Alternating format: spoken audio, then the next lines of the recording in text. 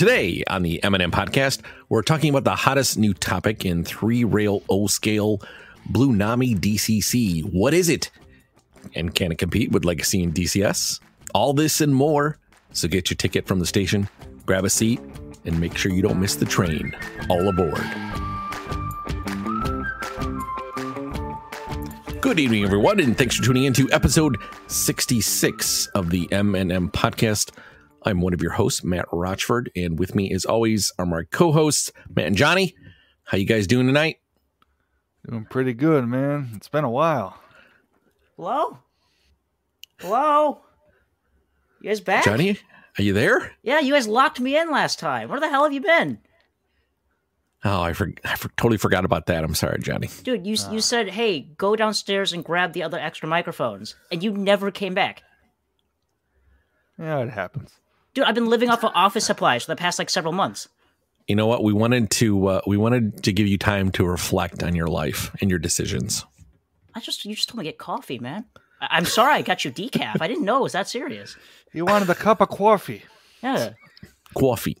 Oh, I mean, I did give Matt Z, engine oil last time he wanted coffee. So I guess I see why he locked me in. I'm surprised I'm still going. Engine oil? That's a bit light for Matt Z. It's true. But it's good to be back. Yeah, it is fantastic to be back. And you know what? We actually have some big announcements we'd like to make on the show tonight. So, put your seatbelts on, folks, because we got some doozies. But let me say that it's all positive things. It's all for the the flow of the podcast. And we did this for good reasons, and I'm sure you'll enjoy the changes as well. So let's just start at the top then, right? So first thing first, I am exploring other scales.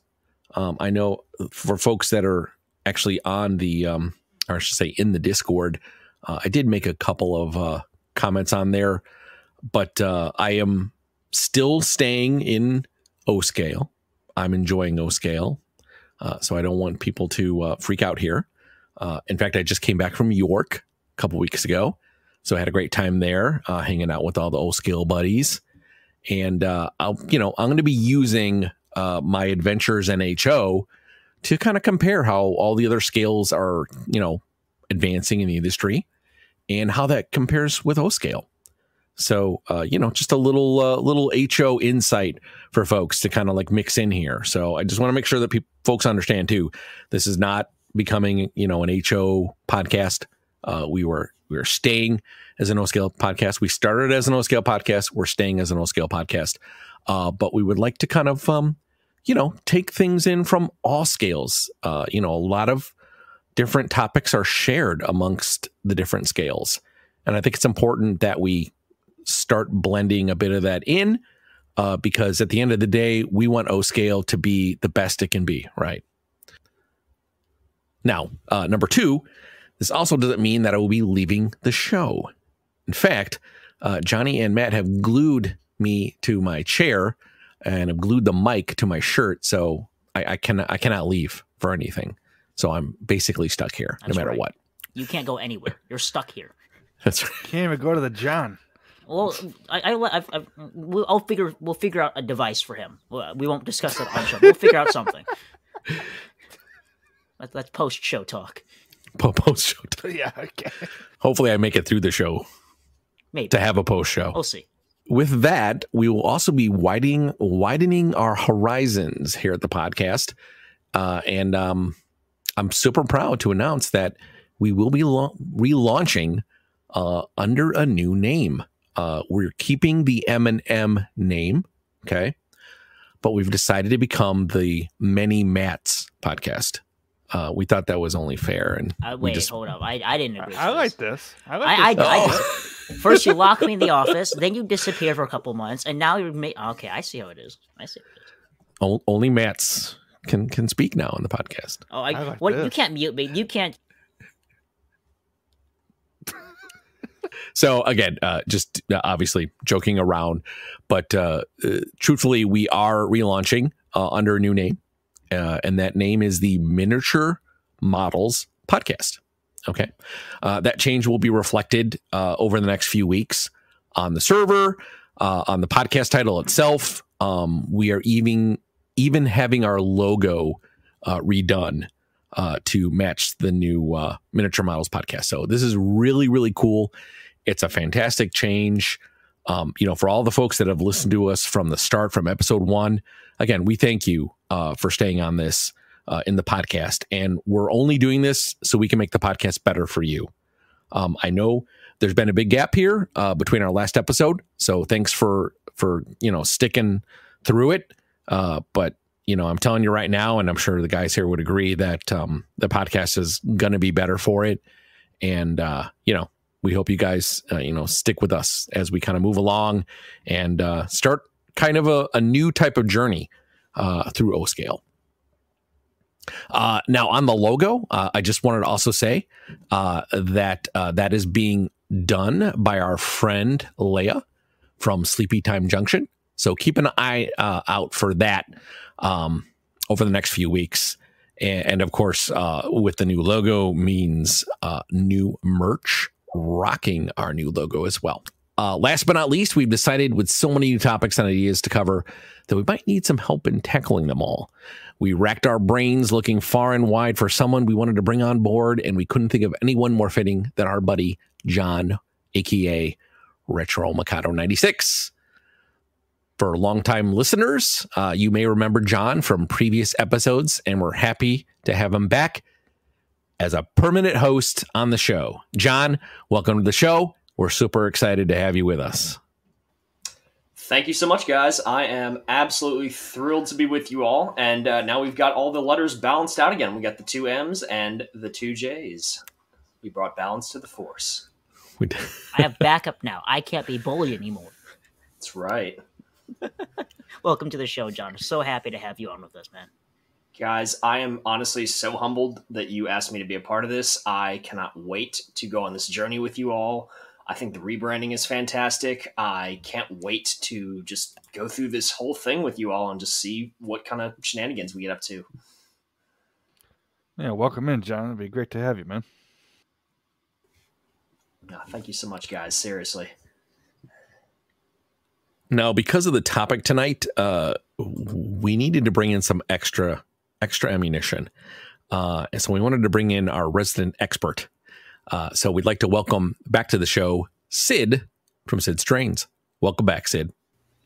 Thanks for having me on, guys. I've been on the show a few times now, and it's always a pleasure to be on. And I'm excited to talk about the topic we've decided to talk about this evening. And of course, I'd like to congratulate John on being a new host for the show. I'm a content creator, and I always like seeing others exploring the world of content creating, and presenting is fun, and John is a very good presenter. And so with the rebrand and adding John, I think you guys are going to have a really good new start or kind of extension to your current setup. Oh man, I'm glad that, honestly, I'm so happy that you were the first, guest back on with the rebrand and everything. One of my favorite people, closest friends here in the hobby. It's absolutely fantastic. I couldn't think of a better person that we could have on.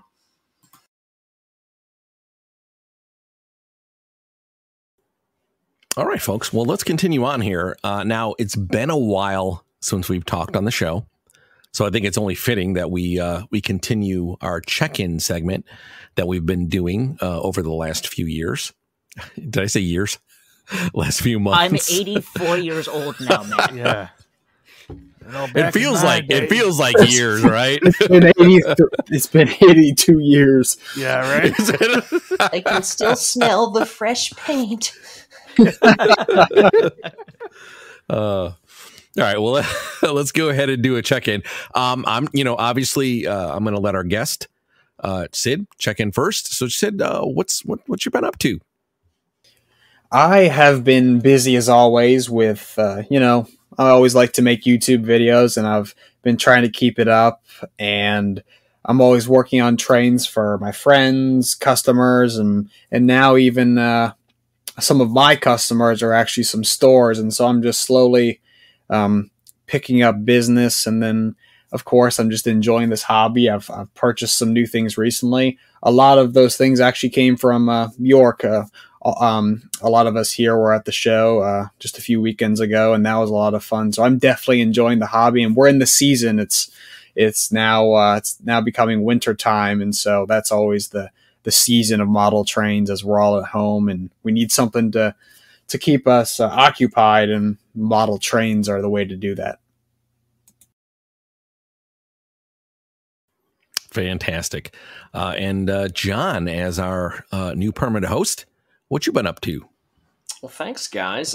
Yeah, so recently, I mean, a while back, originally I used to be a traditional collector, a post-war focused collector, and about 2-3 years ago, when I got introduced to all you great guys, I switched over to scale, and I've been focusing on that the past couple of years. So actually, just within the past couple of months, like Sid said, we just had York and everything. So I actually got back into doing a little bit of post-war. I reached out to some people and found some old pieces from my collection, and just am kind of branching out and doing that again. And as always, I try to keep it focused. I do a tiny bit of G scale as well. So not really been doing much with that at the moment, but yeah, just kind of getting back into finding some old fun parts of the hobby I used to partake in. And yeah, just really enjoying all the new stuff, and especially the new great thing we're going to be talking about this evening. Excellent. Matt, no, you know what? I'm going to actually pass it to Johnny. Yeah, the Johns go first. Thanks, Matt. We just got back from the York Train Show, as Sid and John mentioned. That was a long drive that Matt, R, and I took with some of our Chi-Town boys, and we went out there, browsed around the show, bought stuff. Sid assisted me in scoring some Black Widow F units from Vince at the show, something I definitely have been wanting for such a long time, and I got it for a killer deal thanks to Vince and to Sid, so thank you to both of you guys. And I picked up some other goodies, and we visited some train layouts of some YouTubers that you guys may know.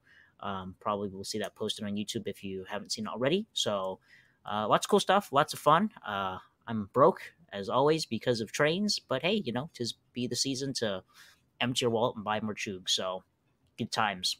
How about you, Matt Z? I mean, I unfortunately did not go to York, but I definitely did not buy trains. I definitely bought some trains. Buddy on Discord, he was selling some trains for a buddy. He sold me a New York Central Station Sounds Diner, and then a bunch of Atlas rolling stock for really good prices. So that was my purchases. And then from Matt, he's mentioned talking about looking into HO and all that, and so he's been selling us some of his and I'm paying off a bunch of Santa Fe stuff, so you'll be seeing that in the near future. Layout slowly but surely getting there, and that's all I got for now. But you know what? Slowly making progress on everything, and there'll be more to come, as always. Excellent, Matt. And for myself, so yes, I did travel to York a few weeks ago. I had a blast seeing all my friends and hanging out with Sid and the rest of the East Coast boys and girls. So shout out to Peachy too.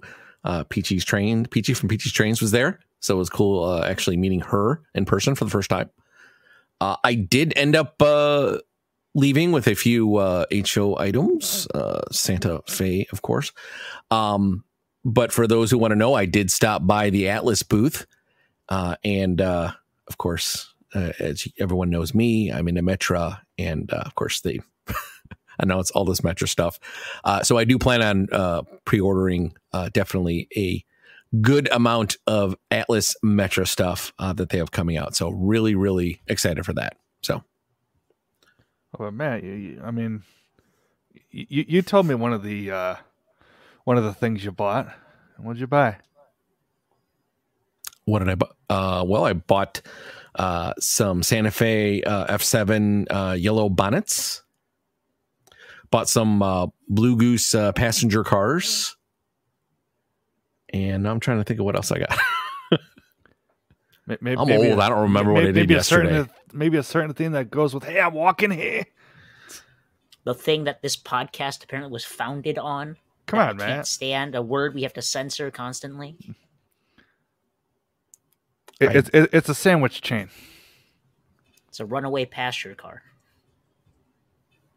I'm blanking, guys. I'm sorry. Subway?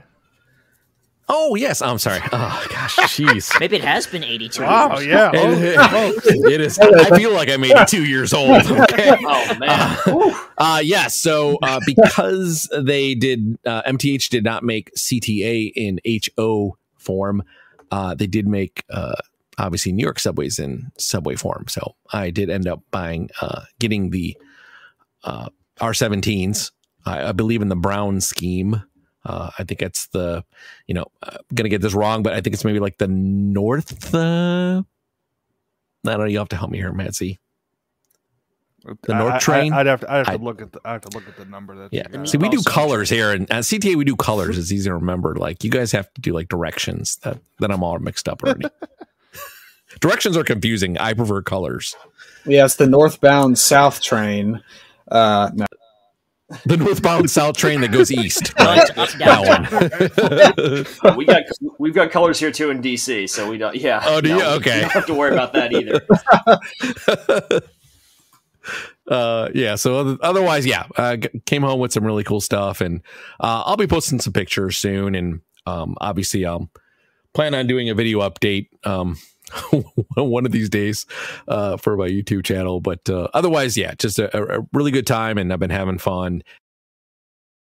Looking to expand your collection? Check out Trainz.com. Trainz is your go-to place for new and used model railroad products. They have everything ranging from engines, rolling stock, parts, track, and scenery. If you need it, they probably have it. With new discounts being added daily, you'll be sure to find something you like. Plus, Trainz offers a newsletter which keeps you up to date on new items, discounts, and upcoming promotions. We've been using Trainz for years, and we highly recommend their stellar service. What's really cool is you can also collect points by buying Trainz and using them on future purchases. With their awesome rewards program, you can earn points on every purchase that you can use for future discounts. Dedicated modelers can also join their private card membership to get exclusive access to new listings, earn 5 points per dollar spent, and unlock great benefits like no questions asked returns. Trainz not only sells trains, but also buys them too. If you got a large collection or are interested in downsizing and making some cash, you can head on over to sellmytrains.com. It doesn't get easier than that. You can find them using our affiliate link, www.trainz.com/MMOP, or if you want to use our one-time promo code MMOP, you can get $10 off a single purchase on the Trainz.com website. So check out Trainz.com and start expanding your collection today.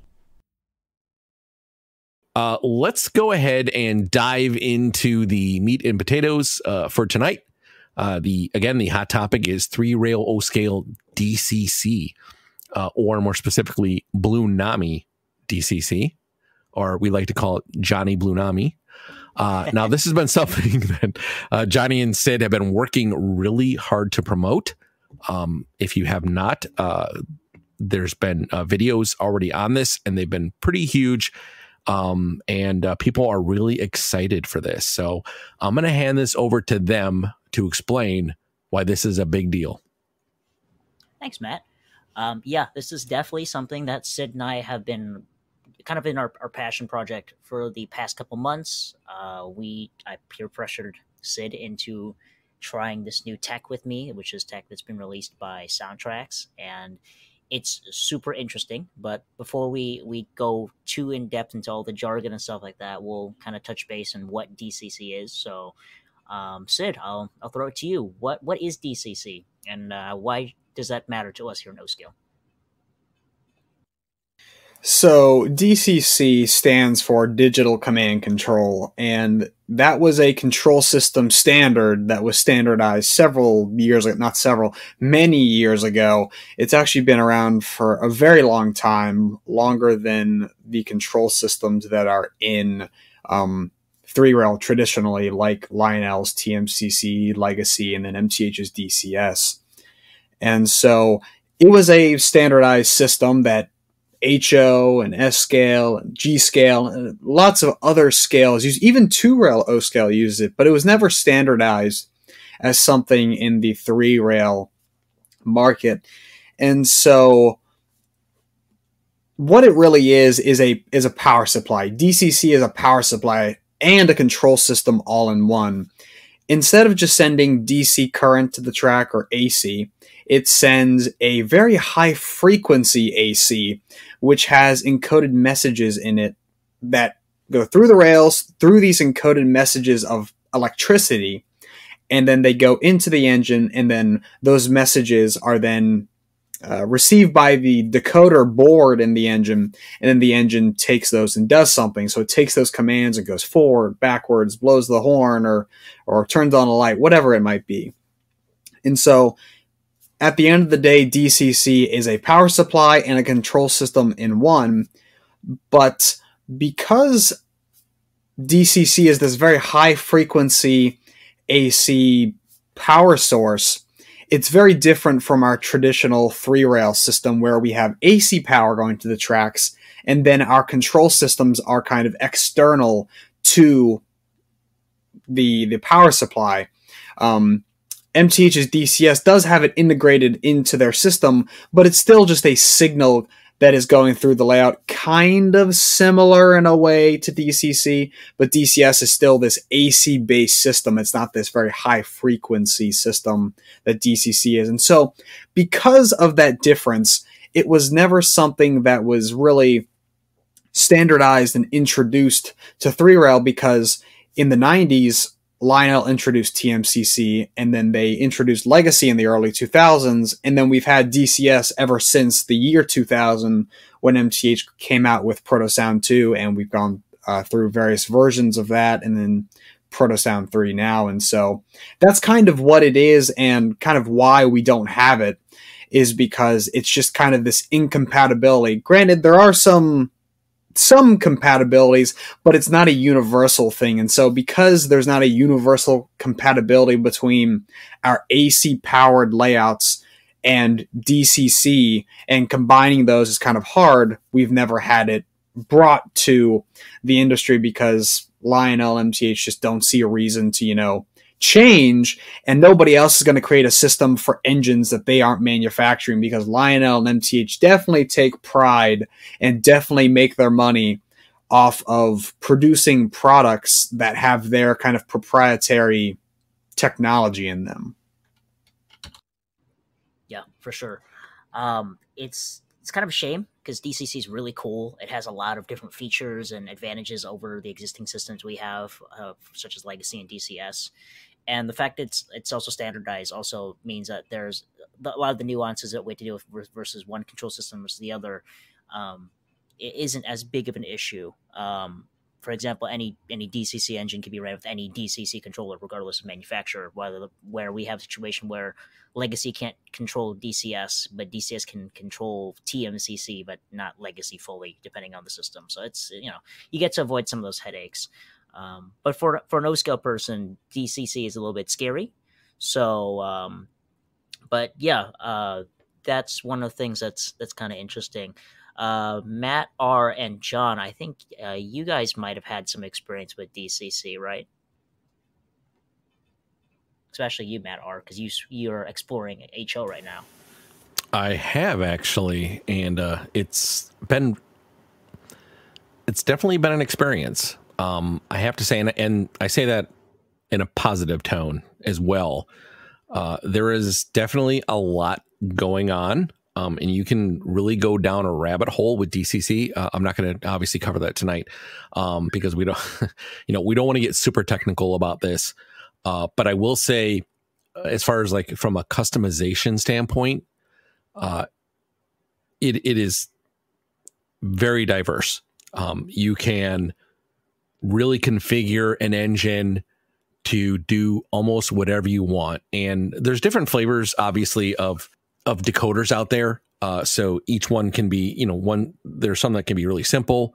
There's some that can be more advanced. And by decoder, I mean the board that goes into the engine that talks, to the DCC signal and stuff like that. They sound really great. I was kind of blown away by all of the features that you get out of DCC. I was pretty much for the last several years really just kind of ignoring HO for the most part. Now, I do want to say that I actually started in HO. That was the first scale that I started in when I was young, and I was in it for a good number of years.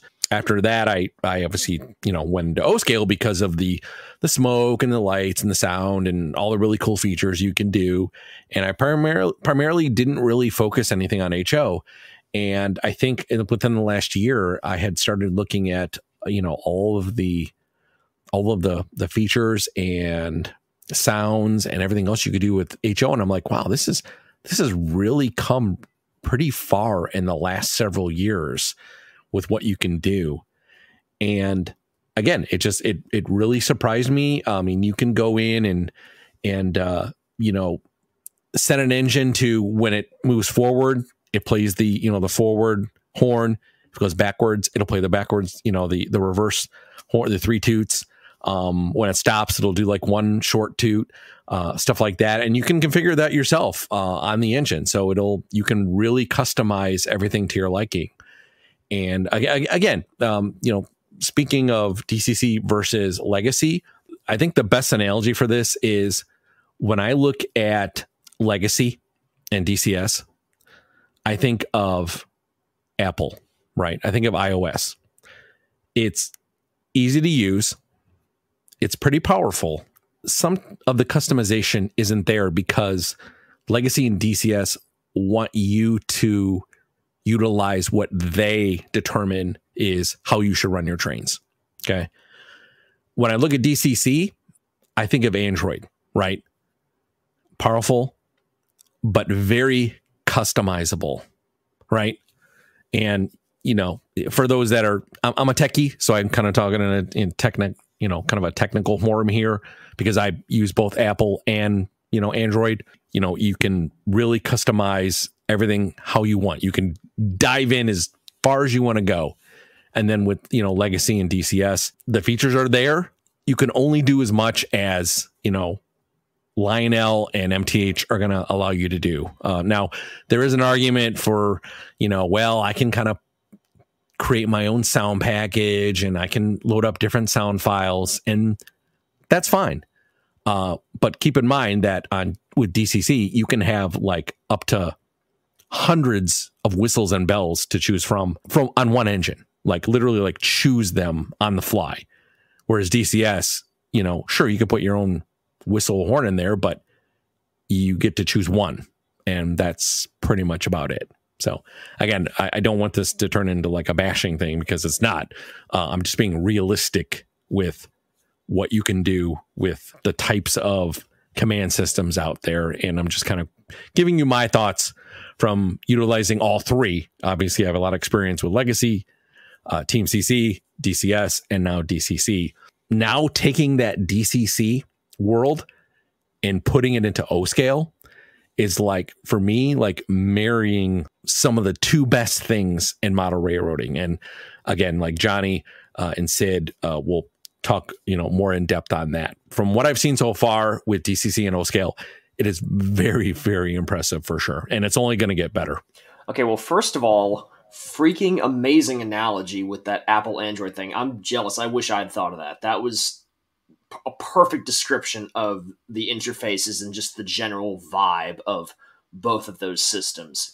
I 100% agree. The great thing, it's both, like you said, it's a blessing and a curse that we have the sort of proprietary control that we do with Lionel and MTH. They're fantastic with their systems, and there is a little bit of crossover, like with MTH, you can do the TCC stuff. But for the most part, you kind of have to just, we accept that we run, you have both systems. That's just what we do. And, they play nice for the most part, if you get everything set up right. But a little bit of history lesson on me, way back before all of this, before I met any of you guys and before I got into scale and before I even really started collecting O-Gauge, seriously, in the very beginning of college, I was actually a member, the only local club we had here where I live. It was a very good club, but the only club we had that was, had a clubhouse that you could actually go to was the Northern Virginia Model Railroaders, which was a very cool place in an old train station near where I lived. And they were HO. So I got to learn HO. I had a few engines, got some cars and everything. And they were they were DCC. So I got this kind of hands-on approach. As a kid, I had MTH Trainz growing up. I was an MTH kid. I had DCS. That was one of my favorite Christmas presents I got was an MTH DCS system. So going from that system to then going to DCC was not too bad of a transition because it's kind of the same interface. You get that kind of green screen effect with the digital readout and the button interfaces are the same. But DCS was always kind of that, like, it didn't really hold your hand a whole lot. It was like, all right, we're mama birding you. You're figuring this out. It's kind of trial by fire. You can read through this stuff, but it's definitely, it can be a little intimidating. I mean, that's the way I felt, at least initially, for sure.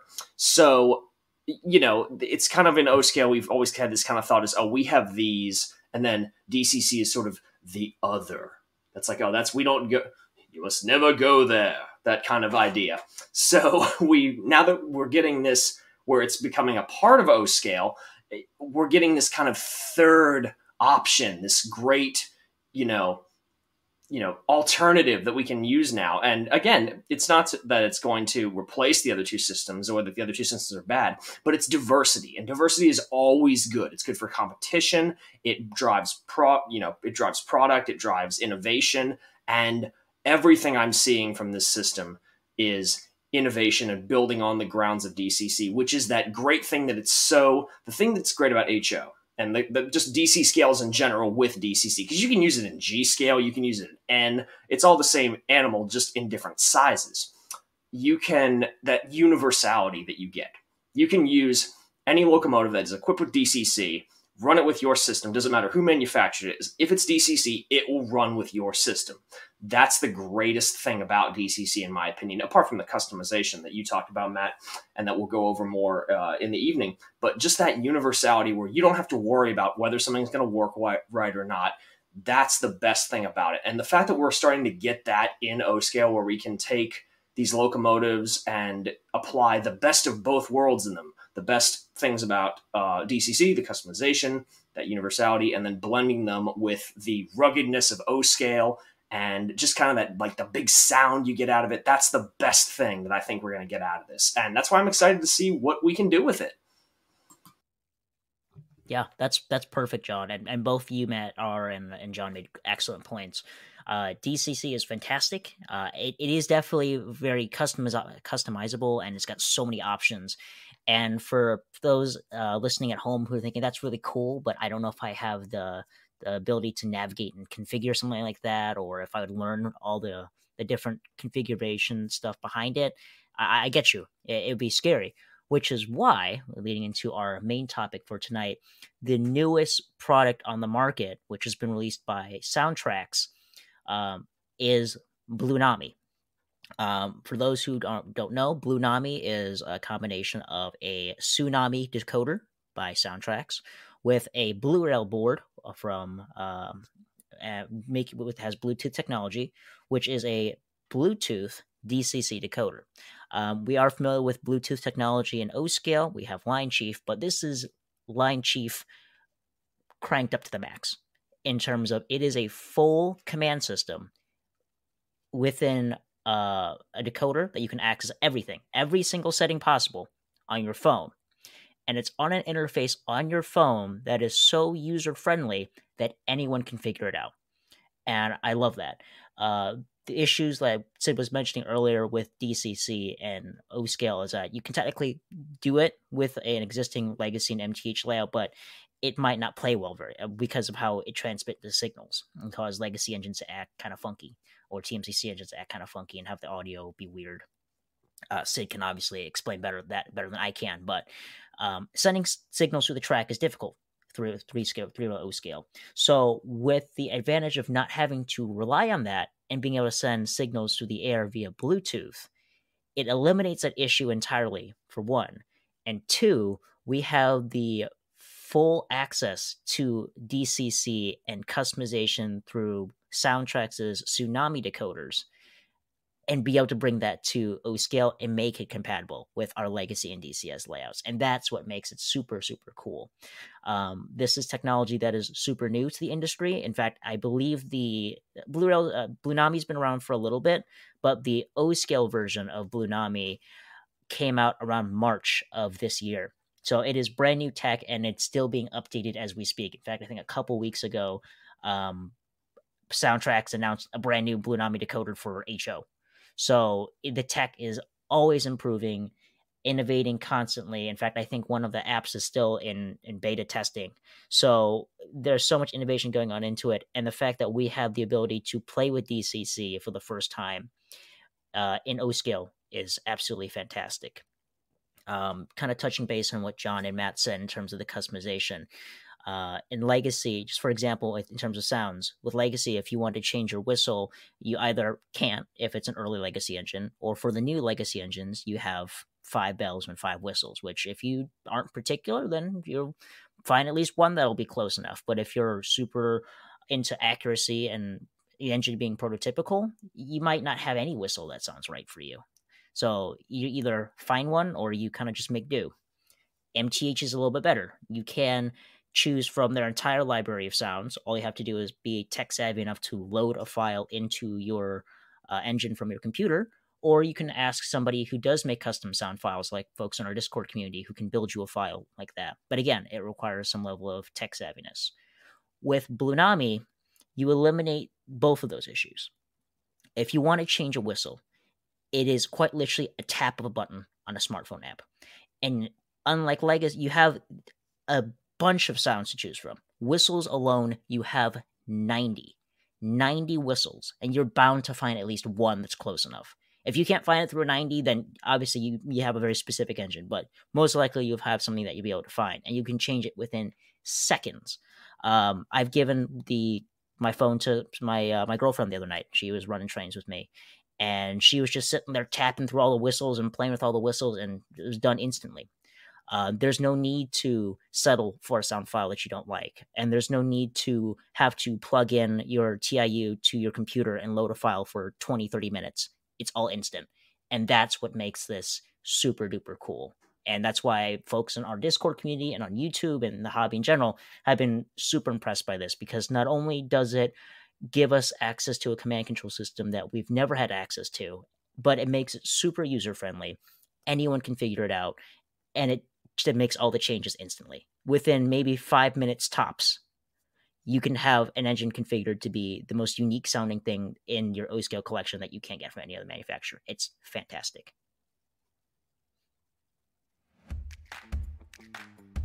Want to support your favorite O-Scale podcast and rock some awesome merch? Well, now you can.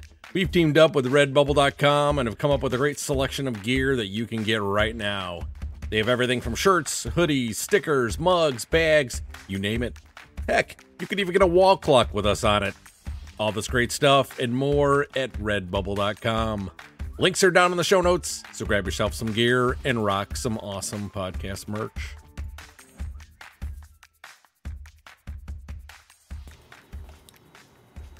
All right.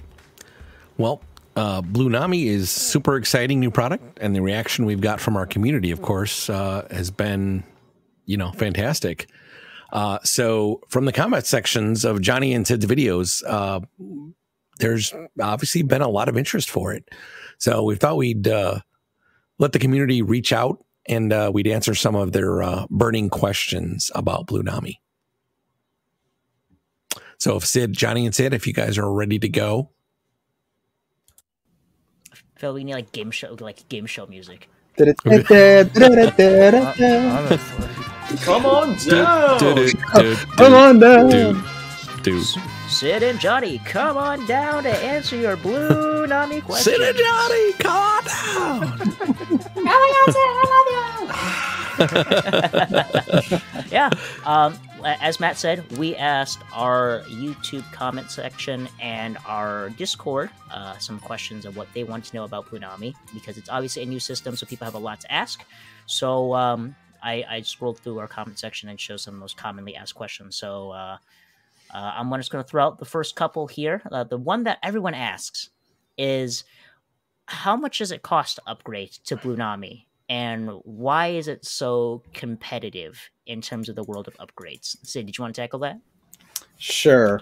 So how much does it cost? Well, in terms of 3-rail O-Scale Blunami, there's 2 products that Soundtracks has that can work in these larger models. The first being a smaller board, which is for little motorized units or smaller engines that don't draw a lot of current. When you're running your trains, they draw current from the motors, and so there's limitations to what the board can handle. So there's a smaller one, and then there's a larger one. The larger one is more universal. It has a higher rating for the current draw of the motor, and so that's the one that I've been personally using the most. A lot of people who have been looking into this will know it's the 4408 Blunami decoder. That's going to probably become like a well-known name, kind of like a PS3 board or something like that. And so the price ranges for just the decoder by itself from around $170 to $250-ish for the larger one. And obviously, if you look through Soundtrax's website, you can find their dealers. Obviously, you can buy it directly from them, but like with any model train or just any kind of product in general, if you go to a dealer, you can definitely get a better deal. And so you might be able to get the larger decoder for maybe $220 or $200, and the smaller one for maybe $150 or $140, something like that. And so taking those prices and kind of comparing them to the kind of competition in the 3-rail market in terms of upgrade products, the upgrade products we have that are readily available to people are MTH's ProtoSound 3 upgrade kits, and those cost around $200. With shipping and tax, they're usually closer to $250. And then there is, of course, the Lionel TMCC products from Electric Railroad, or ERR, as a lot of people know it.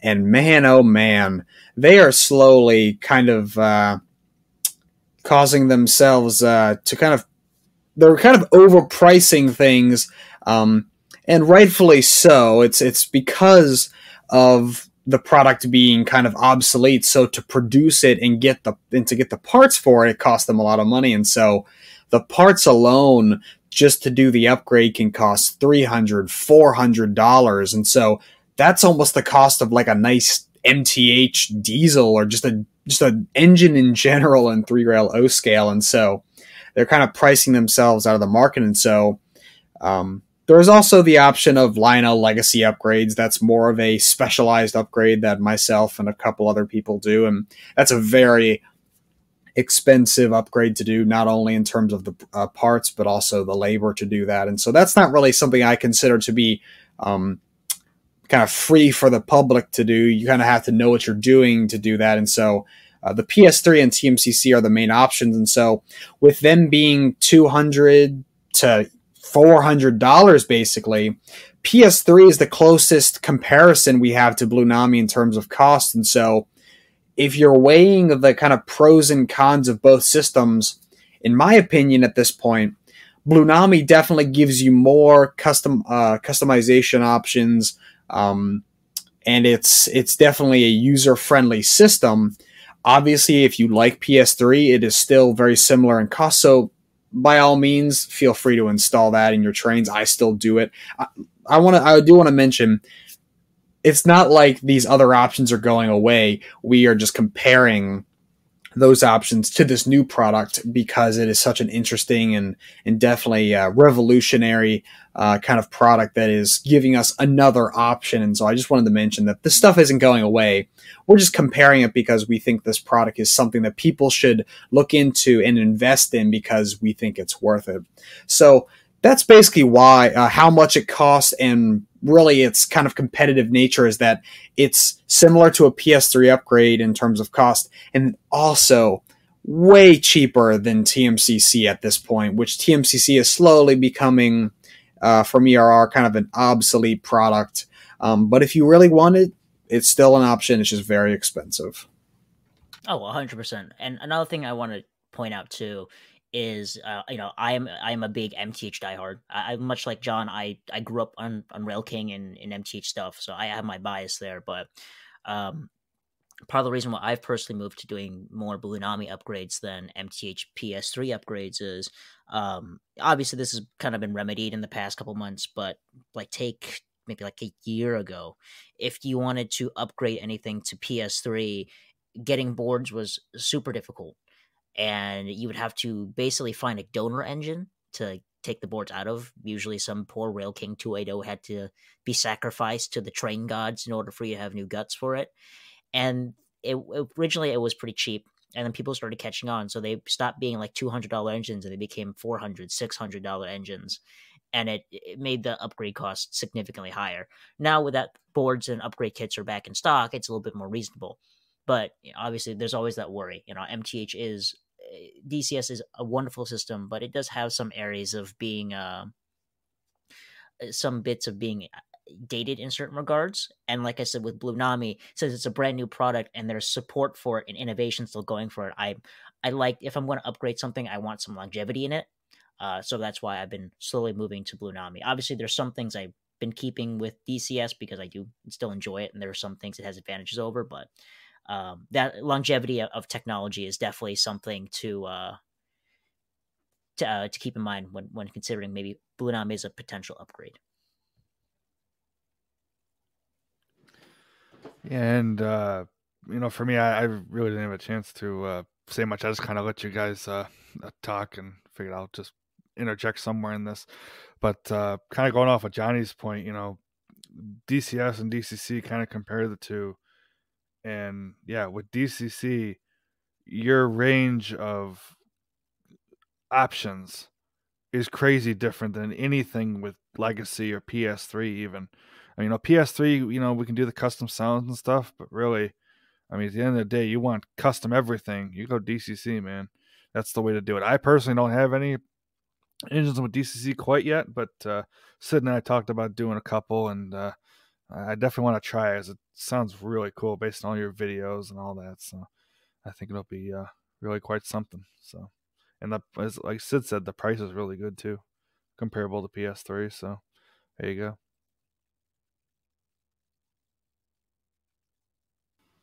Yeah, the price is amazing, and the stuff is readily available too, which is great, it being a new product, and it's getting upgraded all the time, so it can only go forward and upward from here, which is fantastic.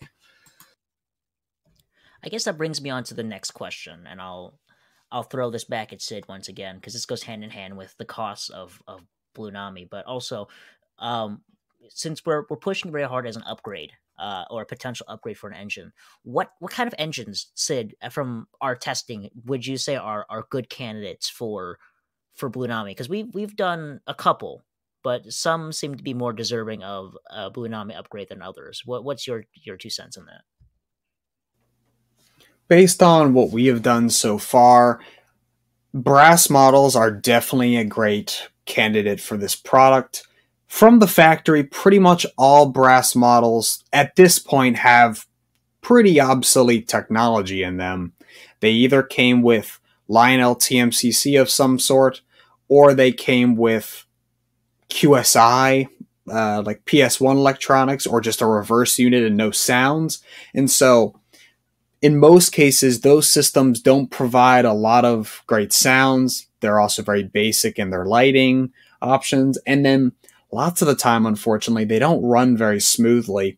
Some of the more recent items that have the Electric Railroad crews in them do run pretty well, but stuff with the older Train America Studios engineer on board EOB crews, and then some of the older boards that don't have crews, they don't run very well. And so you have this beautiful brass model, but then it doesn't run well. And so you're kind of disappointed. And so lots of the times these models just sit on the shelf because, well, they're beautiful, but they don't run well. So what's the point of running a train if it won't run well? And so this system and control system that Blunami is brings a whole new kind of life to a brass model, and it provides you fantastic sounds. Like everyone has been saying, there's so many options for whistles, bells, chuffs, all these different sounds. There's more sounds with Blunami and DCC in general than you would have ever expected from something like MTH, PS3, or Legacy. They sound very good. MTH, PS3, and Legacy sound very good. But Blunami and DCC in general, in O scale, will be able to give you the Lionel quality of sound, that loud, bassy kind of tone and sound you get from a Lionel model. But then you have the accuracy of these real life recordings or just very good digital remakes of these sounds. And so there's that. You also have fantastic lighting. So many different lighting options for Mars lights, headlights, flickering firebox. The list goes on. It's very long for steamers and diesels. There's tons of options as well.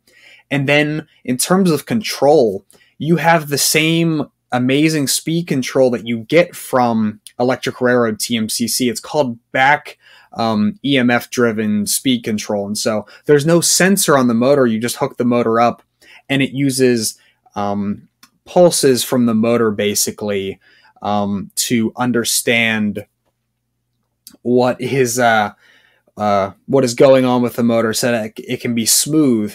You can obviously turn that off if you need, but there's not really ever a need to turn it off. You'd want it to be on all the time so you have that consistent speed control up and down your grades and that you have very smooth control. I did some testing with Blunami and some of these engines, and you can get a brass models that usually don't like to go very slow. You can get them to crawl almost as slow as a legacy model, which that is very impressive, and that is very hard to do. So it brings all of this amazing life to these brass models. But it's not just limited to brass. Brass is just a great example of stuff with older technology and older sounds that you might not be as desirable to a modeler. But it does work in other models. You can put it into an MTH PS3, PS2, PS1 model that are die-cast. They all have the tether, so you can run plenty of wires. You can also put it into like Williams by Bachmann, diesels or steamers. Lionel stuff in terms of the more modern stuff, if you wanted to put it into the Lionel, like TMCC engines with the IR tether or legacy engines with the IR tether, it's a little more tricky because you have to find a way to get some wires from the engine to the tender to hook things up. But the possibility is there. But I definitely think the main upgrade kind of driving point is if you have a brass model, this is a very good option. And so I definitely think I'm in the kind of position where I want to push this as something for people to put into their Weaver, Third Rail, Right of Way, Williams Brass, all these brass companies. It's a very good option for that, as it just brings this whole new life to these models. 100%. Sid did one of my engines, my Southern Pacific Mogul, which I demoed on my channel in my most recent video. Shameless plug there. But it's a beautiful brass engine by Third Rail. And as a person who models Southern Pacific, if you want accuracy and things for Southern Pacific engines outside of just your average GS, cab forward, tunnel motor, F unit, it's hard to find something like that. So when you model something like that and you need a specific type of model, it's a shame when they all sound like a New York Central Niagara. Don't get me wrong, I love that card, and Matt and Z would kill me if I told you that I didn't like it. But it's a nice sound card, but once every single engine sounds the exact same, it's a bit frustrating, especially when you're trying to embrace accuracy. If you're paying for a brass engine for accuracy, but it doesn't have that sound to match it, it's kind of a shame. As Sid mentioned, they kind of run a little depending on when you get them, whether they be ERR or EOB. Especially with EOB, there's times where for example, I have a P10 that I barely run because I feel like because it has EOB, one day I'm going to run it, it's going to blow up on me. I don't run it out of fear. But with Blunami, it gives that reliability that comes with it as well. And also irons out some of the issues that come with those other control systems. For example, one of the things that I just can't stand with old Third Rail engines is that motor whine. It just squeaks and squeals at slow speed, and it sounds horrid. And even if you have the sounds turned up, you can still hear it. It sounds like someone stuck a bunch of chicken bones on a garbage disposal. I just can't stand that. And with Blunami, it eliminates that completely. These things are super quiet, and when they're crawling, and you have the sounds turned off, they don't make a sound. All you hear is the clicking of the wheels, and that's amazing. Board size too makes it great for Third Rail models and brass models. You can fit them; they're a bit shorter compared to a normal MTH stacker board or legacy board. I'm not 100% on how accurate that is. Obviously, they can chime in because I'm more the talky guy rather than the techie guy. But yeah, it helps with that, and it makes these engines go from shelf queens that are subpar runners to engines that you can whip out and show and run with confidence, which is fantastic. And the fact that you can have a reliable engine with fantastic sounds is great. You know, it's more than just, oh, I have an accurate bell, or more than just an accurate whistle. You have so many different options. You can have an engine that looks fantastic, and you can have it have a cacophony of sounds when it takes off from the station. I've explained this to folks before when trying to promote Blunami. It's, imagine you're at the station and the steam engine is sitting right in front of you. It's hissing, the compressors are going, and you can hear just the brakes being released. The cylinder cocks get released and they're whooshing steam. The bell starts ringing. The engine starts chuffing. The cylinder steam going in sync. And then you can press a button and the wheel slip starts going. The engine's struggling to grip to the rails, and it finally gets its grip, and it goes and it chuffs super hard because the throttle's cracked wide open. That kind of experience, that type of immersion, coupled with the engine of your choice, especially if it's brass, you can't get better than that.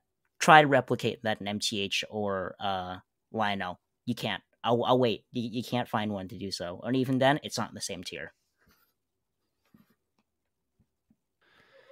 Yeah, I think definitely echoing your comments with, you know, the old school TMCC, you know, that Niagara card, as cool as that is, you know, like you said, you know, you buy a brass engine, you know, yeah, you got the looks. And I've often said this with brass, you know, you have the engine that looks the part, but when you turn it on, it either has nothing or, yeah, it sounds like something it should not even remotely resemble. And in those days, it was Niagara or Hudson. And if you got a SPGS, you don't want that. And so I think that, you know, like we were saying earlier with the sounds, you know, you put this in, the sky's the limit, basically, as far as sounds. You're not limited to, you know, here's 5 sound cards. Pick one that sounds semi-close-ish and just rock with it. Can't do that. With, I said, with Blunami and DCC, you can do that all you want. You can eat your heart out. You know what I mean? So, cool stuff. And, you know, like you're talking about, the motor whine, especially on EOP, is just awful. And John, I know you wanted to talk about that, so I'll hand it to you. Oh, yeah. I have a great experience with EOB weirdness. First of all, I just, yeah, like echoing what you said about the you had 2 sound options, Niagara or Hudson. I'm a New York Central freak. I love both, but I don't wish to, you know, have my wonderful roads sound sullied with your foreign power, being in your other engines. But no, it's and as we know, we always goof, don't we? How all heavy steam traction, Malays, big engines, all had hooters. None had chime whistles. They were all hooters and single chimes. Isn't that right? I mean, come on. We know this to be a fact.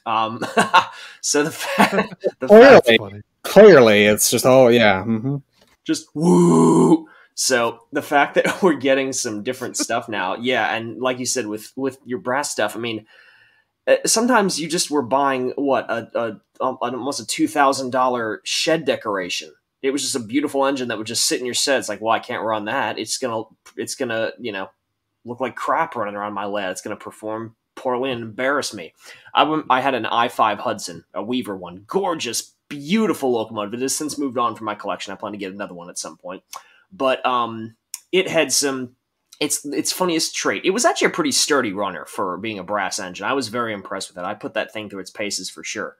But the funniest thing was it ran better when it was fully loaded with a train. If you ran that thing light engine, it was hating life and letting you know every second that it was moving, that it did not enjoy how you were treating it. It would jerk and shake, and just, it was like you were, you know, it was just horrendous. So knowing now in the future, I'm going to be able to have an i5 with beautiful, smooth performance. And again, another thing that I think we can, you know, all attest to being brass owners, is that because brass engines are not die cast, obviously they're much lighter, they perform way differently.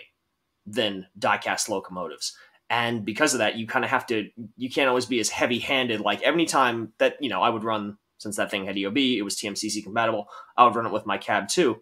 And you touch that thing's throttle, slip, slip, slip, slip, dig, dig, dig at the rails.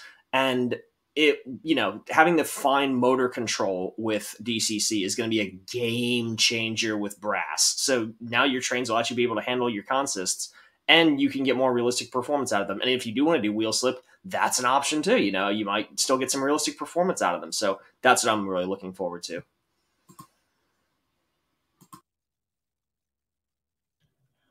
All right, I'm going to move on to our next questions here. Now, I'm going to kind of lump these three together because they're pretty similar here. And I'm actually going to let Sid, John, and Matt take these ones because you guys have played with it. And I'm curious what you guys think from both an expert's perspective and a newcomer's perspective. So how easy is the Blunami app? What advantages do you guys think it has over the Lion Chief app and the MTH apps? Is it good at range? I know we have Bluetooth control from Lion Chief, but obviously it's not very great. How does Blunami's app compare? And is there iOS and Android versions? Is the app free? So for those, I'll start with Sid, and then Matt R and John, if you guys want to chime in afterwards too, we can do that. So yeah, the Blunami app is definitely something I think is very easy to use and very user friendly. It is not clunky by any means. The Lionel Lion Chief app is definitely something I think is great. It allows you to run your Lionel Bluetooth equipped engines with your phone and access those Lion Chief features. However, once you try and use that on a legacy model that has Bluetooth, you notice it's kind of clunky. The speed control capabilities are definitely limited. You don't have that 200 speed steps, that kind of incremental speed control. It's just this slider that goes up and down. The buttons are very cartoon looking, I must say. And it's also at times kind of delayed because the Bluetooth they use is definitely interesting. I don't know all the specifications on it, but I think it's a bit older. Granted, Lionel is coming out with their Base 3 and their Cab 3 app, so I think there are going to be some improvements to that. But comparing the current Lion Chief app to the Blunami app is very nice. Both the Android and the iOS version are very nice. There are some differences between them, and so you can kind of pick and choose what you like the most and use whichever app you like the most. I definitely think the Blunami app is more similar to something like the MTH app. I think the MTH app is pretty good for what it is.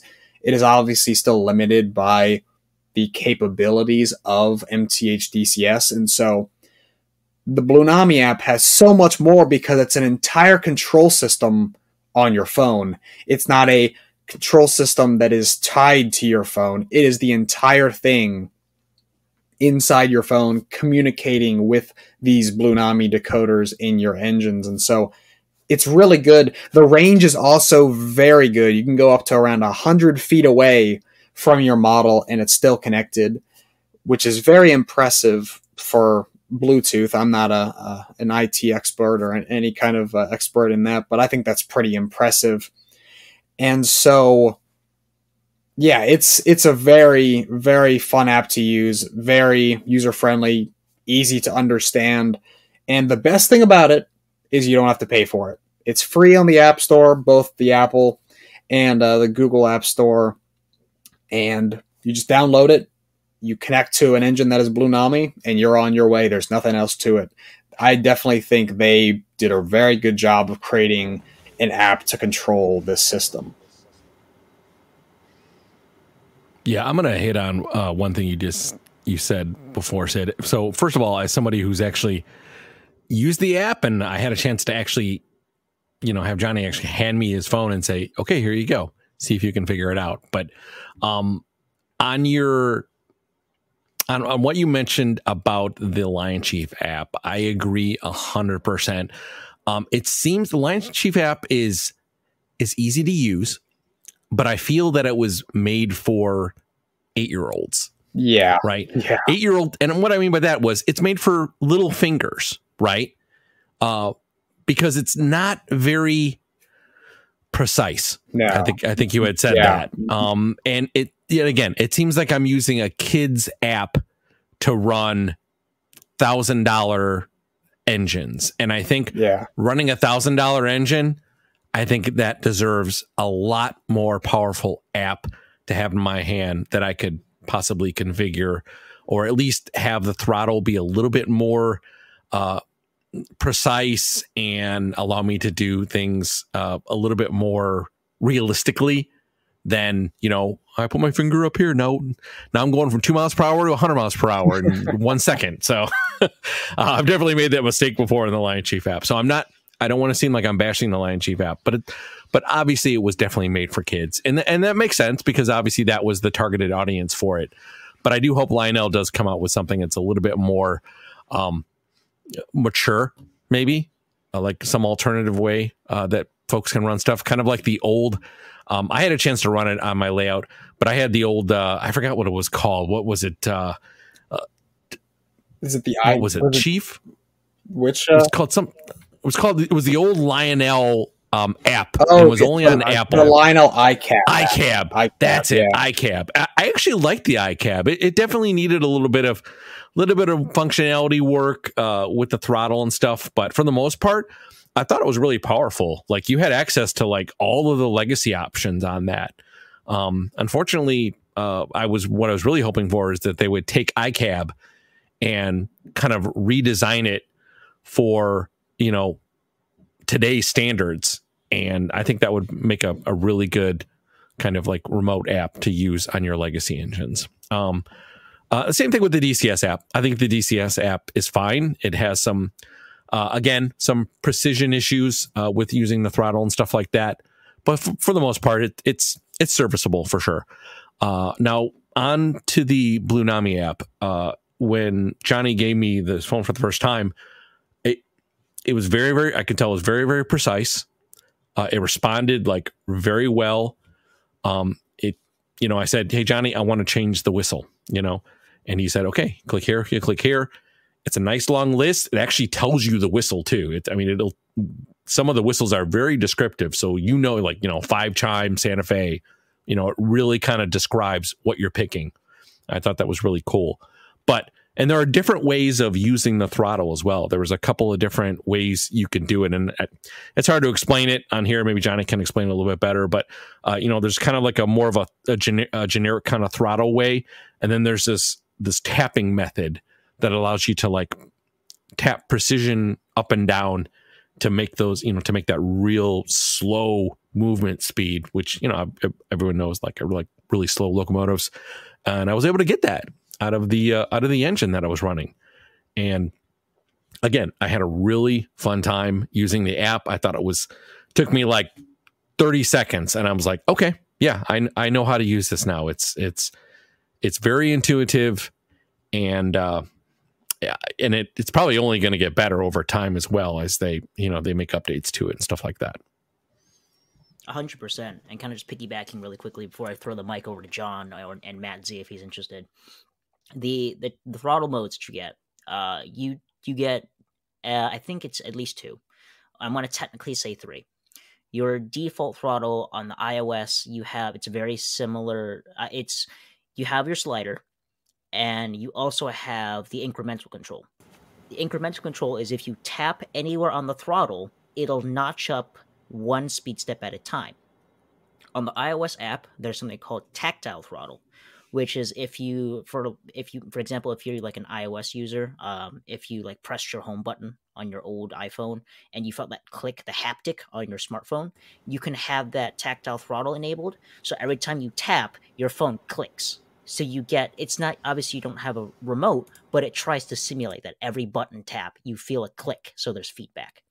With the iOS, with the Android version, there's 2 versions. There's the standard throttle, but instead of your 1 tap on anywhere on the throttle, you have your plus and minus buttons, similar to the MTH DCS app.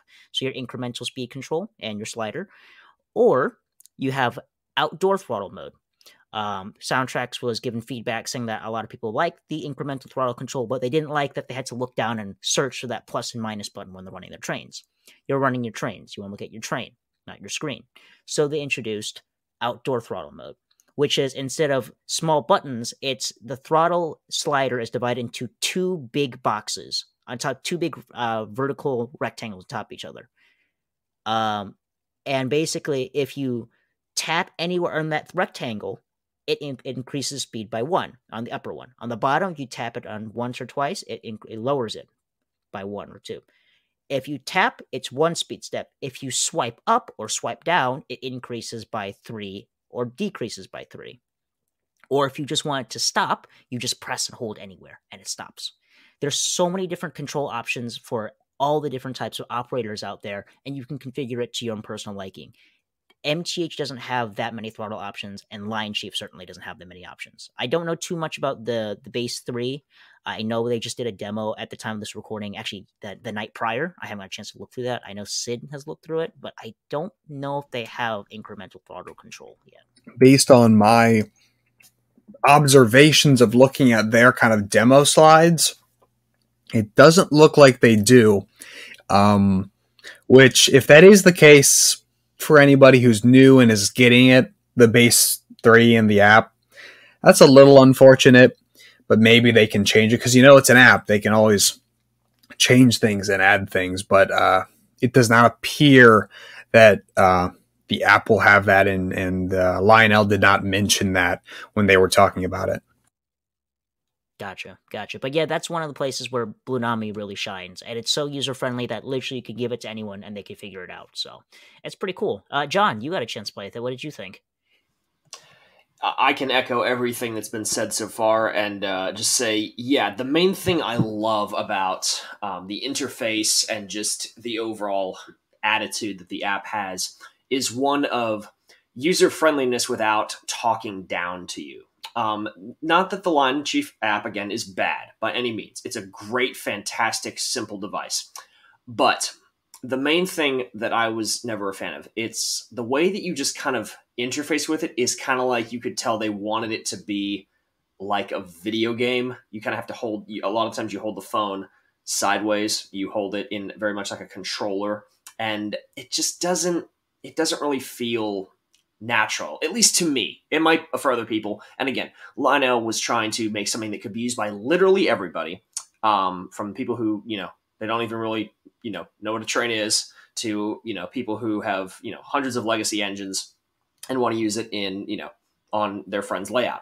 So the thing that I like about the Blunami app over that is the fact that it's, for starters, just, I think I can echo this, don't when you open it up, it gives you this beautiful, like, just kind of home resting screen of a warm firebox open on a steam engine. Doesn't it kind of have that like home screen? Does. Yeah. Yep. I love that. I absolutely love that. It's such, this is going to be so sappy, but like, that's a nice thing to see when you open it up. Just that warm, like your engine is there hot, waiting for you, ready to roll like that. Like it's allowing you to not just run your train, but, have the train come alive in a way for you. And the app, like you both said, it's user-friendly, but it's not simple. It's not simple in the sense that, it's very thorough. It's intuitive, but it's very, there's a lot to it. It's very verbose. I think I had you guys show me, a couple different things about, how to change the whistles and how to open the throttle and everything. But it's such a smooth performer. And for something that's only been around for a little bit, it feels very stable and high quality.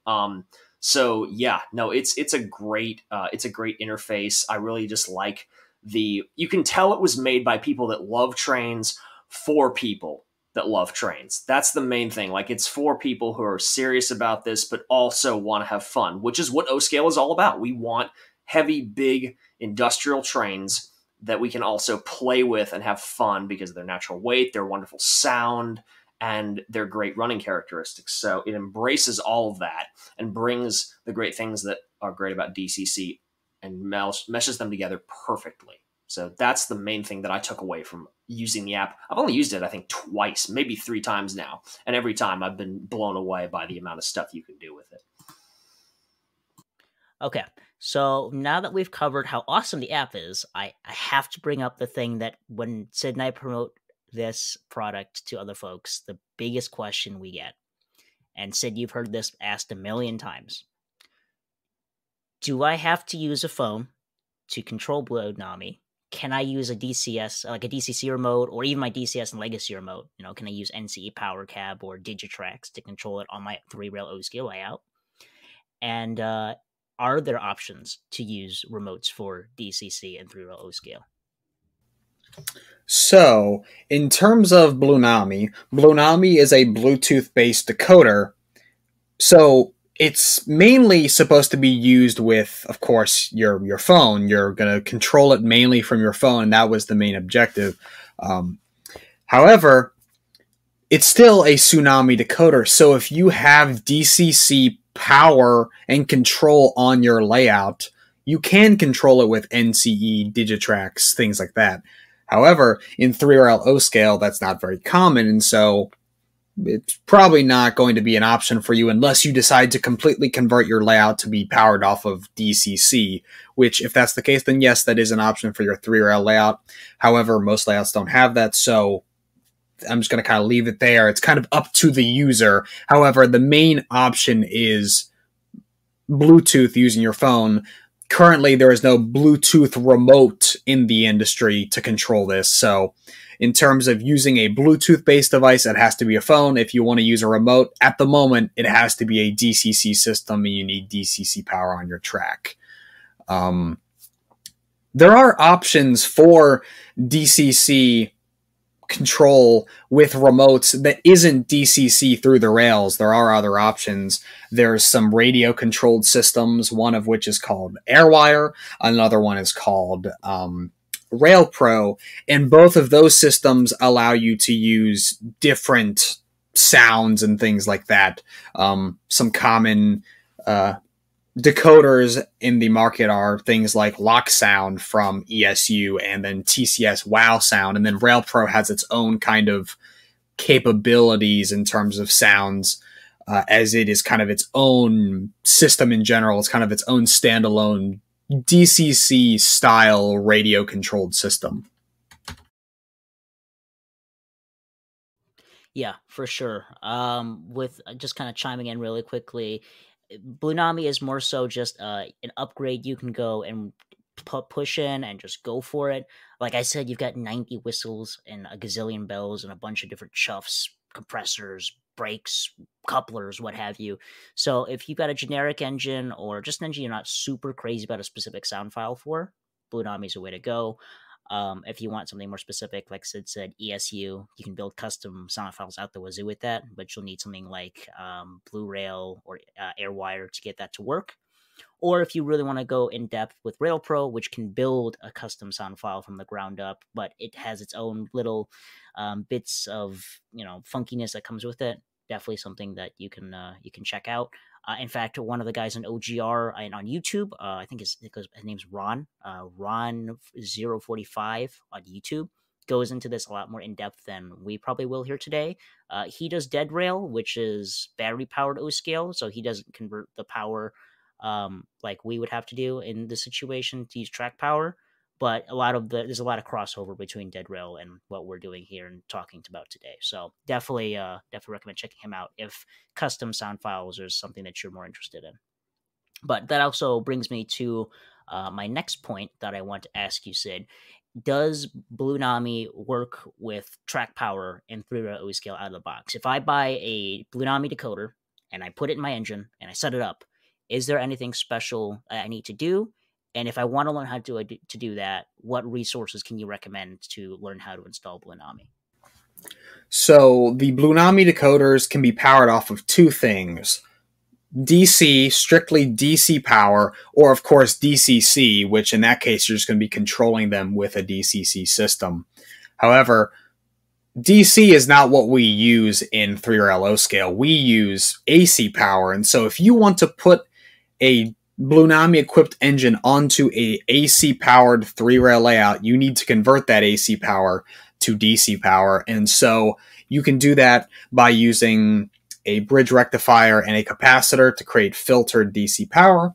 And you can also use something called a buck converter to give you a more constant voltage at all times.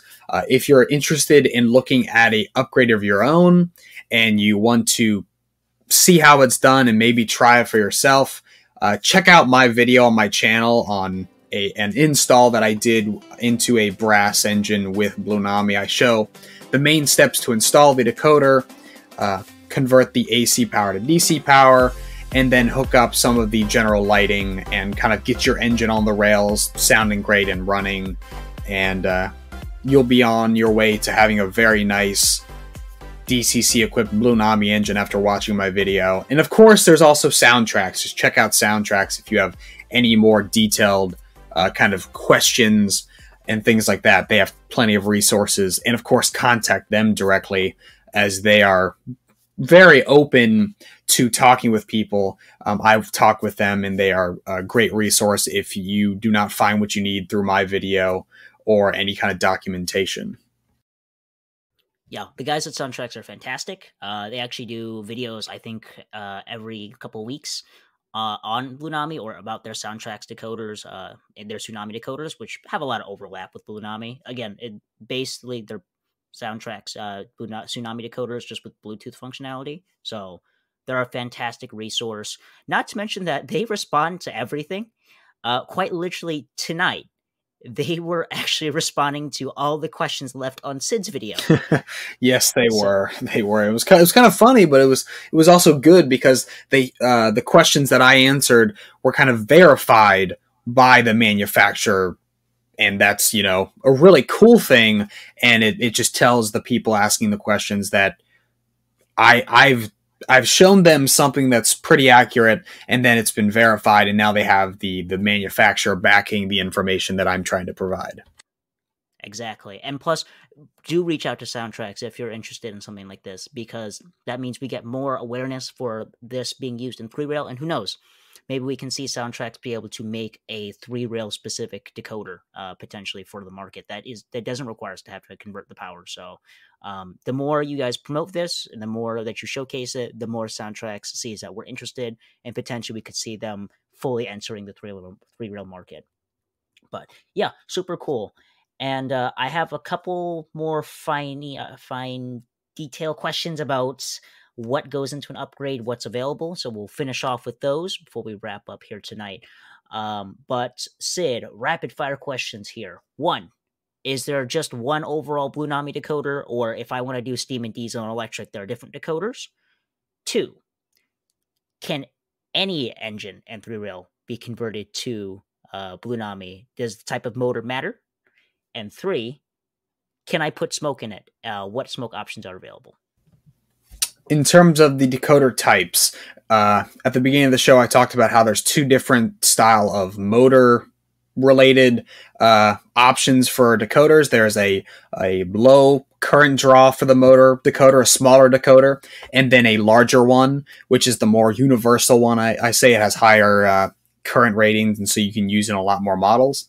And then, yes, there are different decoders for steam, and then different types of diesel. There's, GE, and then there's EMD, and there's electrics. It just goes on and on. There's several different decoders. And so, yes, there are different style decoders for different styles of engines, and then different size of model train motors. And so there's a wide variety, and you can check all of those out in the specifications on the Soundtracks website. In terms of what types of motors and engines these can be installed in, I will say in my video, I said that it needs to be a DC motor engine with like a CAN motor. That is not entirely true. The reason I said it needed to be a DC CAN motor is because 9 times out of 10, a DC CAN motor will have a very low current draw, relatively speaking, so it should work with the decoder. Older post-war and pre-war models that have the old open frame AC motors are kind of inconsistent in the amount of current draw that they will have. And so some might be low, some might be high. And so it's not this universal, oh, this can go into every post-war 736 Berkshire ever made. No, it's definitely a case-by-case basis. And so I'm kind of correcting myself in that, yes, it can be put into AC motored engines, but it is not a universal thing where you just assume that it'll work. You definitely have to look into how much current draw the AC motor will have based on the model you have. And then finally, what are the smoke options and in DCC and Blunami specifically? There is the option for smoke. It is not a plug and play kind of system similar to MTH or TMCC. There are some small basic circuits that you have to build using some relays and things like that to activate the smoke on and off based on one of the function outputs on the Blunami decoder. And currently there is no way to sync a puff of smoke to the chuff on like a steam engine. That is due to the design of the Blunami decoders and how they produce the sounds. And so to some, that's a bit of a kind of a not really an issue, but something they might be looking for is that synchronization of the smoke and the sounds. Personally, I'm okay if it's just a constant fan-driven smoke, because once you get to a certain speed step, you never see it anyway, puffing anyway. But those are basically the options for smoke. You can turn them on and off with a function output, but you do have to build a circuit. And the same thing goes with couplers. You have to build yourself a small little circuit to power the electrocoupler to activate the coil on the coupler. But yeah, that's pretty much the answer to all those questions. And just to tag on to what Sid said, in terms of the different decoders, I know the diesel guys will crucify us if we don't mention this. Diesel decoders are split between the different types of prime movers and manufacturers. So if you have a particular manufacturer, you can definitely, like EMD or Alco, you can choose one of those for the specific diesel so you have an accurate prime mover sound. I know some of the existing manufacturers in O-scale don't necessarily pay attention to that. So if you hate your prime mover sounds in your diesels, Blunami might be for you. Also, they have just as many horns in Blunami as they do steam engines, so you will definitely find one that'll match for you there, just as well as bells too. And then also when it comes to types of engines to upgrade as well, I know we've had a huge focus on brass tonight and how it's the perfect thing for brass. It will work in your standard die-cast models, MTH engines and TMCC engines and older legacy engines. That's perfectly fine.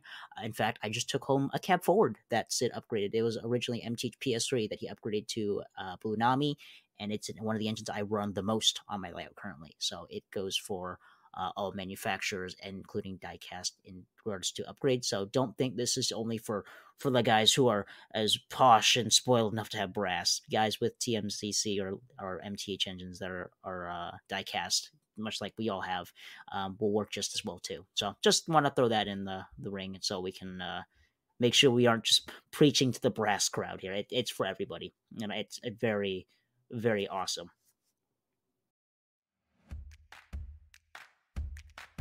Enjoying this week's topic? You can join in on the conversation too on our community Discord server. We have a lot of different discussion channels, ranging from showing off your collection, discussing the latest and greatest in the industry, a buy and sell forum, and even a voice channel you can hop on call and talk Trainz with us late into the night. We're a little over 300 strong and we'll love to have you join us too. Check out the invite link to our community Discord down in the show notes. Read and acknowledge the rules, and introduce yourself and start chatting. We have a great team of moderators who make sure all are welcomed and respected. So what are you waiting for? Come on down and join us in on the fun, and let's talk some Trainz. All right, so those are all the questions that we've had so far from our community and from our comment section. There are a couple others we didn't touch upon. We'll maybe do a more deep dive into questions about Blunami and DCC in a further episode, but for the sake of time, we're going to cut it short because right now Matt Z has fallen asleep in his black coffee now, and he is blowing bubbles, and I think he might drown in about 2 more minutes. Oh no, he is awake. There you go. He's awake. No, I'm here. Okay, good. I thought you had just fallen asleep and drowned in us, so I'm just glad, But, there he goes again. First part of his decaf. It wasn't even full. Yeah, right? I know your name is Matt Z, but you can't nap on the show. We talked about this. But let's take it home here. And overall, I think Blunami is pretty cool, and I think it's got a lot of potential. It's a great upgrade candidate. I think it brings a lot of things to light that we've been missing out in O-Scale that we definitely need. And for people who want to embrace customization or just improving older models, this is the way forward. I can't express how much I love it. It is quite literally my passion project. I've been promoting it as if I worked for Soundtracks. I don't. I wish I did, because they're great guys. I'm not getting paid to say that. Then why do they call it JohnnyBlunami? I was about to say, but literally, I've been promoting this so hard with Sid that a guy at the York Train show just shouted JohnnyBlunami. I remember that. So it's just like, so That's even hilarious. some of our buddies have been calling me that. So I guess it's my thing now. So, but hey, for such a cool product, I couldn't ask for something better. So, but yeah, it's going to be really cool, and I can't wait to upgrade more engines and show it off on my channel. But we'll go around and see what everybody thinks. So, Sid, since you're my partner in crime when it comes to Blunami, what do you think, my man? I think, like you said, it is a great upgrade candidate. I want to bring up a kind of a statement about it in general. It is a great upgrade product and candidate for our 3-rail models. I don't think it is going to be changing the from the factory industry. Lionel is not going to be installing someone else's system into their models. MTH isn't going to do this. I don't think Third Rail would even do this either. And of course, Atlas wouldn't, because they do MTH PS3 now. So it's not going to change the from the factory market. It might make those companies change some things and realize the capabilities of DCC.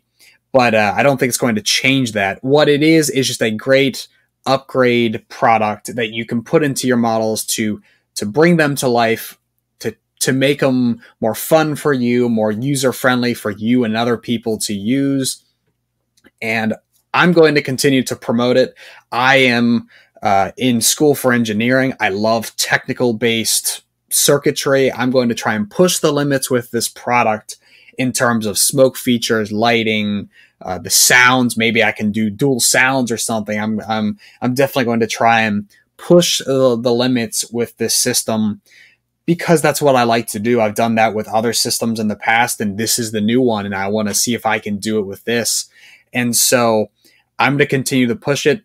Tons of people walked up to me at York after I made my video, telling me they love it, they want to try it, people asking me to do it for them. I think this is an amazing product, and I hope Soundtracks picks up on this and possibly makes more 3-rail oriented products, and or just listens to our feedback as well, so that they can continue to develop this product and make it better and better. And hopefully this lasts for a very long time, because I really like this product and I do not want to see it go away. For sure, for sure. Matt Z, if you're not, drowning in your coffee there and munching on your black licorice, what do you think, man? No, I think this is going to be really something. And, kind of like what you guys were alluding to earlier, I think it's going to be one of those things that, may not be, mainstream as far as, manufacturers. I don't think you'll see a manufacturer do this. But I think, like you said, upgrades and really pushing, maybe the way I'll summarize this is it's almost like marrying every command system we've had. We got, DCC with all its cool things, and you got Legacy and MTH, DCS that do their own things. And you're kind of putting them all together is kind of the way I've been summarizing this in my own mind, the way I think. So I think this is going to be really, really cool. I think it's definitely going to be a very welcomed addition to the command control family. And I think that we'll definitely see a lot of improvements on it. So I think it's going to be a lot of fun to see it kind of grow. And like I said, feedback from this and, real world examples will be really cool to see how the product gets changed and is improved upon. So I'm really excited to see what it's all about, for sure. For sure, for sure. John, what do you think, my man? I mean, what can I say that hasn't been said before? Like I said, I'm just thrilled for the fact that we have something different now. Innovation is always fantastic. It drives progress. It drives, everything we do. Competitiveness is always a good thing. And so I can't wait to see, like Sid said, you guys have been so great about being ambassadors for this product. The energy that you guys have, I mean, I can just hear in Sid's voice how excited he is about this. And you too, Johnny, and all of us, we're just really interested in seeing what can be done because, you know, we've had these systems for so long. It's great that we finally have a company that wants to give us something new. And again, what a great company too. Like you said, I mean, they're talking to everybody in their in the comments and everything. They just seem to really understand kind of what we're looking for. And I think that they're actually listening to us as a good company should. And we are going to have our voices heard and see some really, really cool stuff down the road. I'm excited personally to have some of these things in my own engines. I'm looking forward to seeing what can be done with that. And yeah, I just love that we're getting some different stuff. That's the best thing we can possibly have in this hobby. And I love that we're seeing that sentiment echoed all across social media and in person. So I'm 100% for this. I cannot wait. For sure. And last but not least, Matt R., what are your thoughts? And take us home. Run. Get away from it. No, I'm just kidding. So I'm going to say this. Nobody ever said, I wish I had less options. This gives you an alternative command system to choose from that has a plethora of sounds and features that are really easy to use. Okay. And number two, this requires no change on your current layout at all, right? DCS, you need a TIU. Legacy TMCC, you need a command base. You got to buy all these things. DCC, you install an app on your phone. Like, it's that easy. Again, I'm going to go back to what I said first. Tons of options. Like, this gives you an option. You don't have to run out. You don't have to like invest a lot of money into this. If you want to try it out, pick an older engine, something you have that you've had for a while that maybe you've been thinking about, hey, maybe I should get this upgraded. You know, it's kind of seen better days and, you know, maybe I wanted to get some new sounds in there.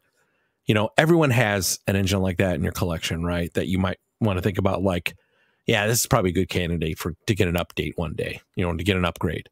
And now's the time, you know, now you have a chance to try something new, get something new installed and try it out. Again, nobody's asking, this episode is not to try to make people convert over to DCC. That's not what this episode was about. This episode was to discuss more options available to folks in O-Scale to make running Trainz easier and more fun. Because at the end of the day, that's what it's all about, having more fun. So I hope people take that as you wish. But for me, I think it's really, really cool. And I'm definitely going to pick an engine to get, you know, DCC installed. And I already know which one I'm going to do, but I'll keep that a secret.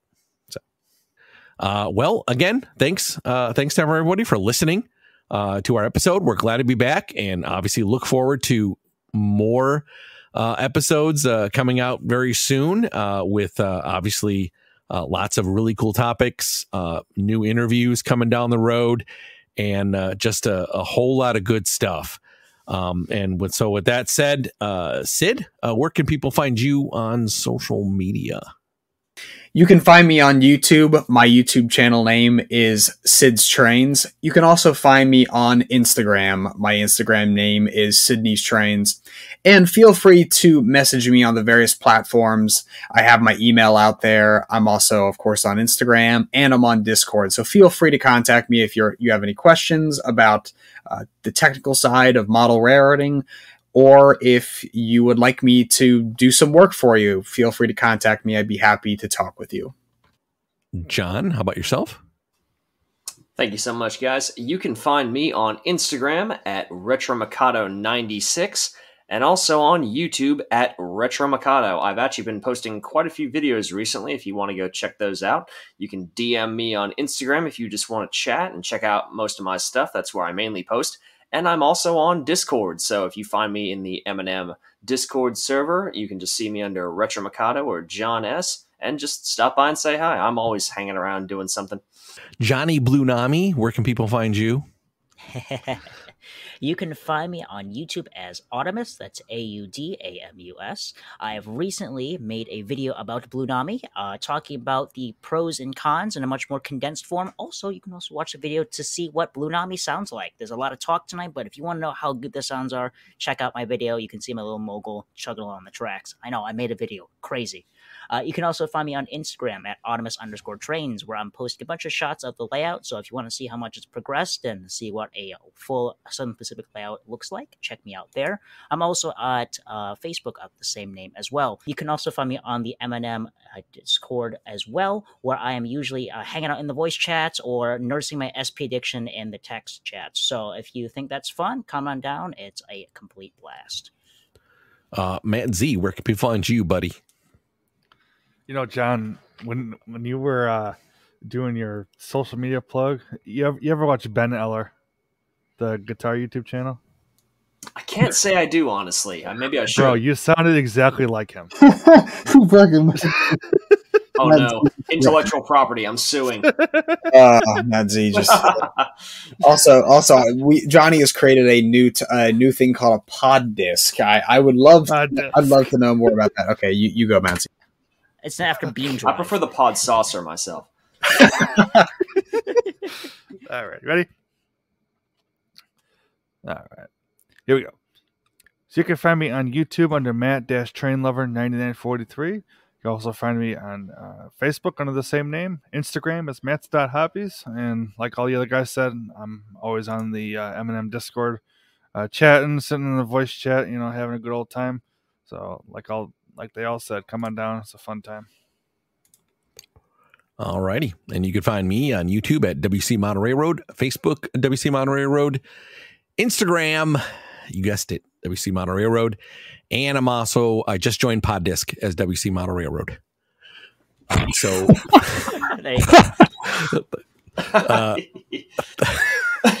thanks everybody for joining the episode tonight, for listening. Again, we appreciate if you guys have any questions about anything we talked about tonight. Please feel free to join the M&amp Discord server, where we basically post our episode as well and allow people to chime in and give us feedback on it. But again, we wouldn't be doing this without you listeners out there. We record these episodes because we love O-Scale Model Railroading, and we appreciate your ears and all of the feedback and comments you give to us. So thanks everybody, and have a wonderful night. Good night, everyone. Everybody. Take it easy.